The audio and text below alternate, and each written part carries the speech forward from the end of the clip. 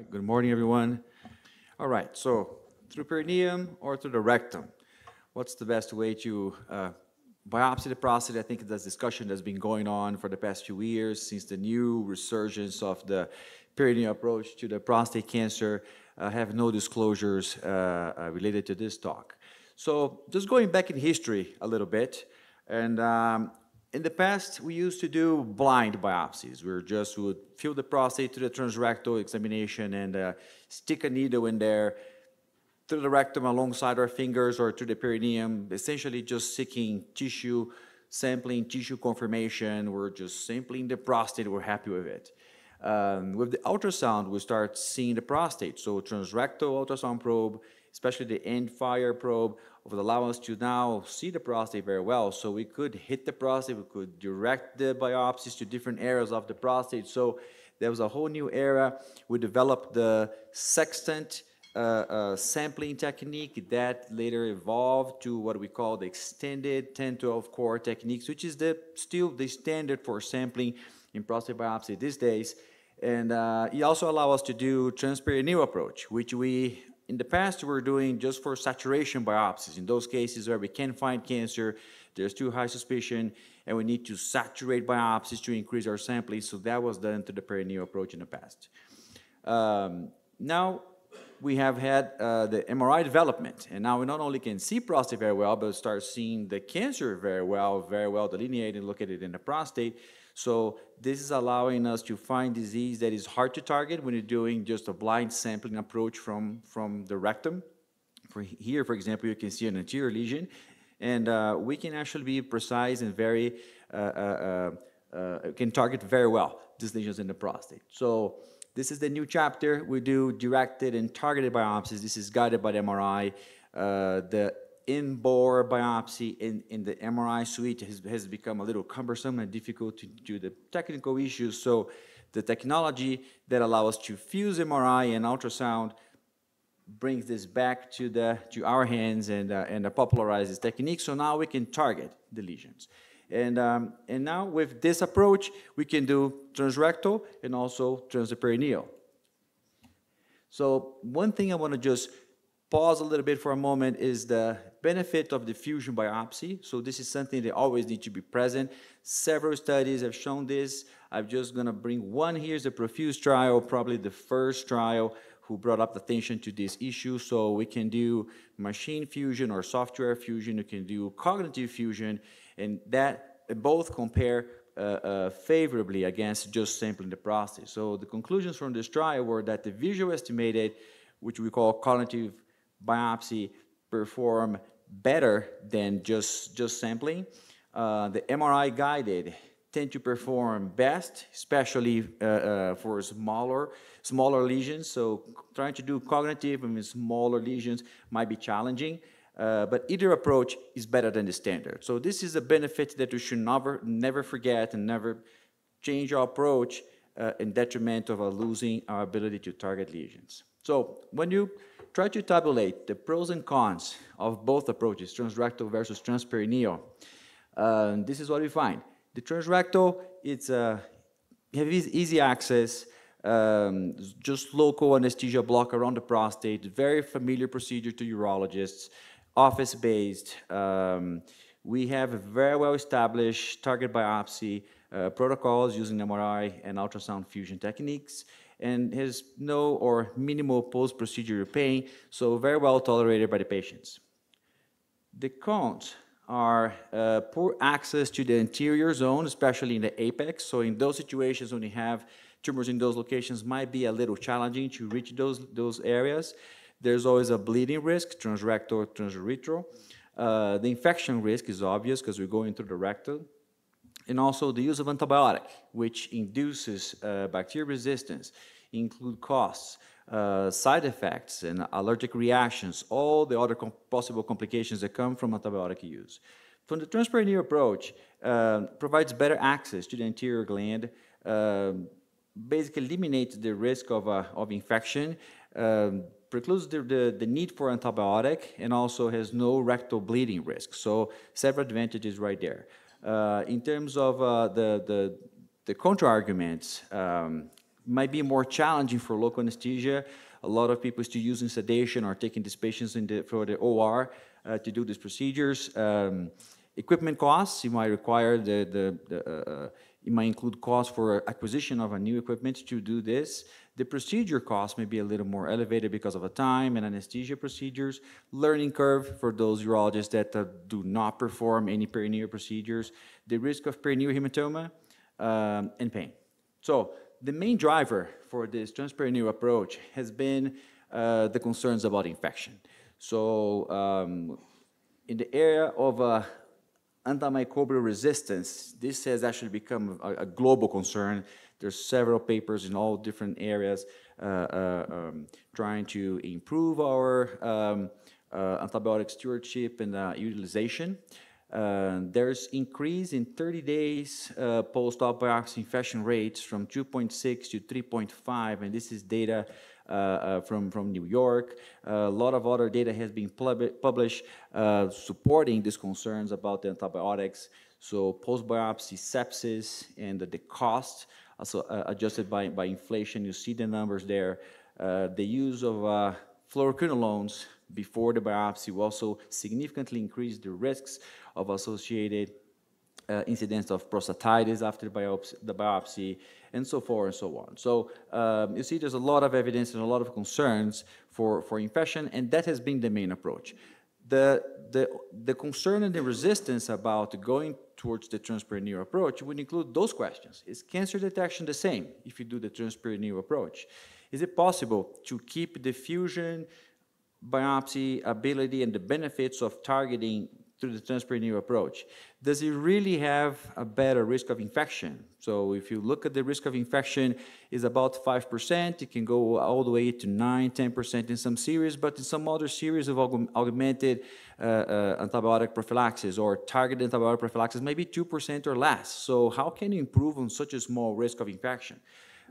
Is it more painful during the procedure or post-procedure? Our experience with the saturation biopsies was not really good because a lot of entries in the perineum would cause perineal hematomas, so there will be a limitation for that approach.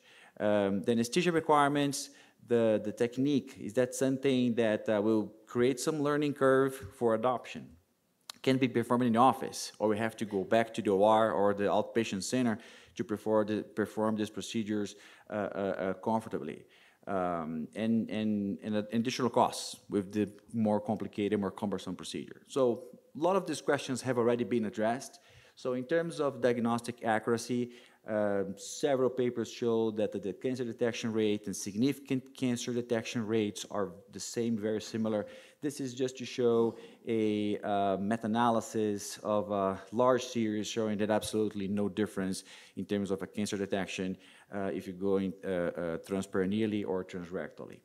Risk of infection. Over and over and over, we see new papers coming up and showing large series, showing that the risk of infection is virtually zero when you do transperineal approach. This is just one of them, 3,000 patients. They were undergoing 12, 18, or 24 needle core biopsies. And you can see here that the risk of infection really doesn't change, very, very low. But when you increase the number of cores, you start having a little bit of a higher rate in terms of a bleeding. Of course, urethral bleeding right here, the second line in this box right here, doesn't change expectedly, but hospital admissions and ED visits increase. In terms of ability to do in the office, can you do under local anesthesia? Yes. A lot of techniques have been published on how to perform this local block. It includes a subcutaneous perineal block, periprostatic nerve block that we typically do. You can do pudendal nerve blocks, and for the perineal approach, the periapical triangle block is something that seems to be very significant in terms of improving the pain. And the majority of the protocols include a combination of all of those blocked approaches. More recently, instead of using the grid approach, when every core biopsy would require one new entry through the perineum, you do one entry on each side, right here, marked by these red dots, and there will be a port, and then through that port, you just go and rotate and sample that side, same thing on the other side. So only two entries in the perineum will make it a lot easier in terms of perineal hematoma and pain and discomfort during the procedure, and it still allows you to sample the prostate appropriately. And here, the depiction of the blocks, the relationship with the nerves, and also how the biplanar ultrasound probe can help with that visualization. Cognitive fusion techniques has also been proven that can be done with the transperineal approach, with a hand-free transperineal approach. So several studies also shown that it's feasible, it is safe, cancer detection rate is also similar to historical series. So this is one of the largest of them, like more than 12,000 cases were done by freehand transperineal under local anesthesia, and again, they proved the safety, and they're also proposing some potential cost benefits with that approach. So, putting back all this, now we have 2 randomized clinical trials. So those tend to provide more strong, definitive answers to those questions. They're both published this year. So the Mien study were published earlier in the Journal of Urology, and there was a prospective randomized clinical trial when they used, they included a multi-location single center. So single center, 5 hospitals, and they included all those centers with a single protocol, 763 subjects, and they randomized these patients to receive transrectal biopsy versus transperineal. The transrectal approach received augmented antibiotic prophylaxis for 1 day. So it's given antibiotic for 1 day. There's oral and also a parenteral antibiotic, but no targeted prophylaxis. So they were not doing rectal swabs and cultures. The arm receiving transperineal biopsy were done completely without antibiotic and a local anesthesia only. They're not taken to the OR. So this is just to show how the 2 protocols compare in terms of the preparation, the enemas, and everything else. Everything pretty much similar and comparable there. And this is a quick tabulation of their infectious complications. And as you can see, there's essentially no difference in terms of the composite infection bars on your far left side, and then by each individual item: sepsis, fever, need for additional antibiotics, prostatitis, epididymolysis, and so forth, so on. So absolutely no difference there. And if you look at the tabulated results, same thing. Interestingly, the infection rate in this series was not 0 in the transperineal approach. And a lot of other series, they put 0. They have no event. Here they had, but no difference to the transrectal.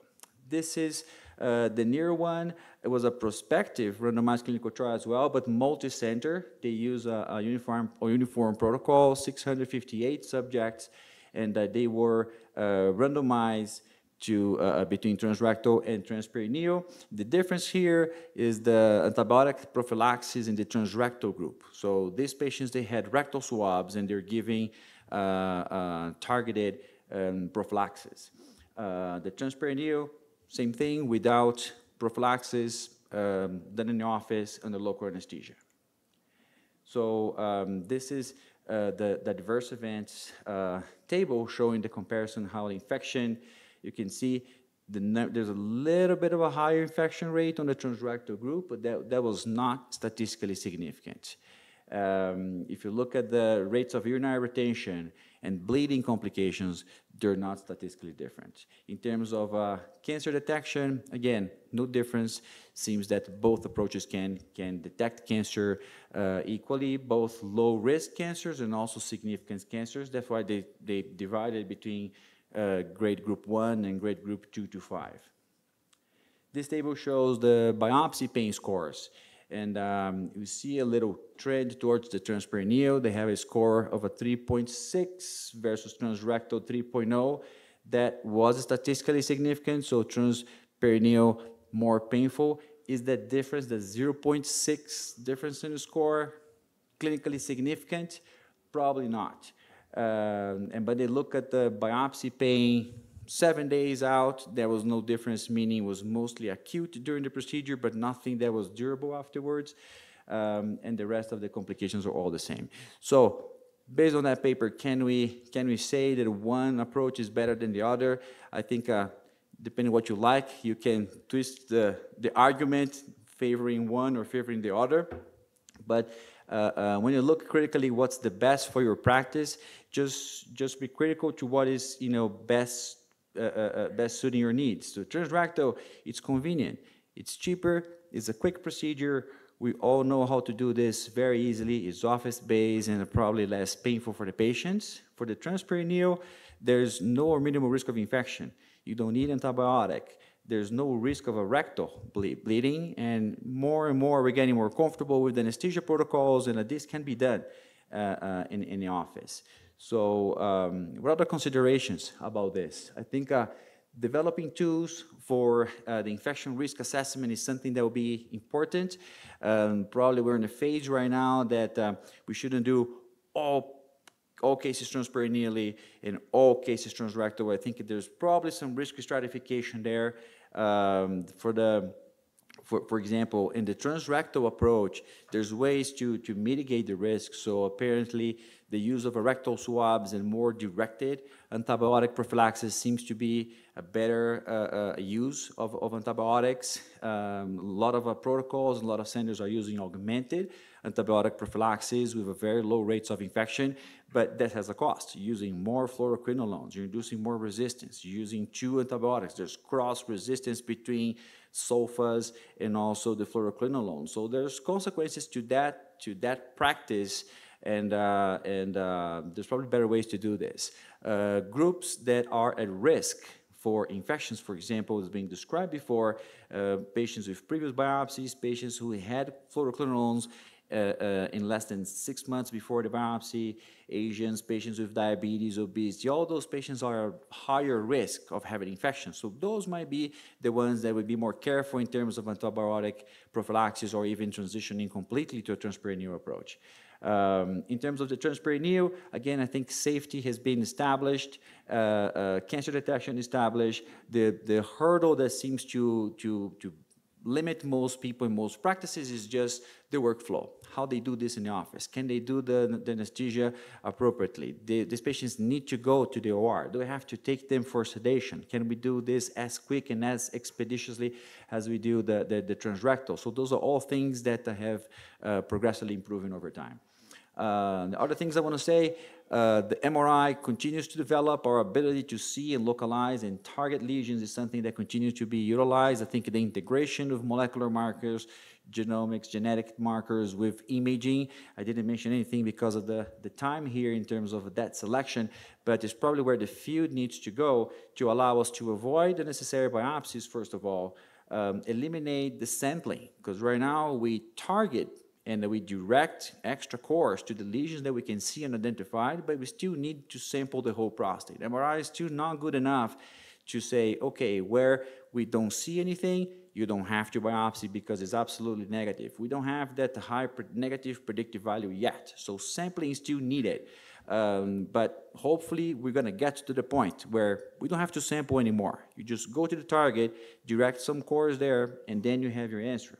And I think the MRI-ultrasound fusion, the software fusion is the key component here. If you transition to the perineal approach, free hand, but you're not fusing, you might be helping in terms of the infection risk, but you're losing the benefit of targeting. You're going back in history. So you should keep the benefits and always add the new features. So again, going back to our history and how we progress in terms of how we've been biopsying the prostate, maybe we're going to move towards directing the new chapter there at the bottom, where we can see the lesions, we can direct the biopsies only to those lesions. We don't sample the whole prostate. That way, one single entry or two in the perineum, we can get target very precisely, no antibiotics, less risk of infection and bleeding, and then you have your answer. Thank you very much for your time.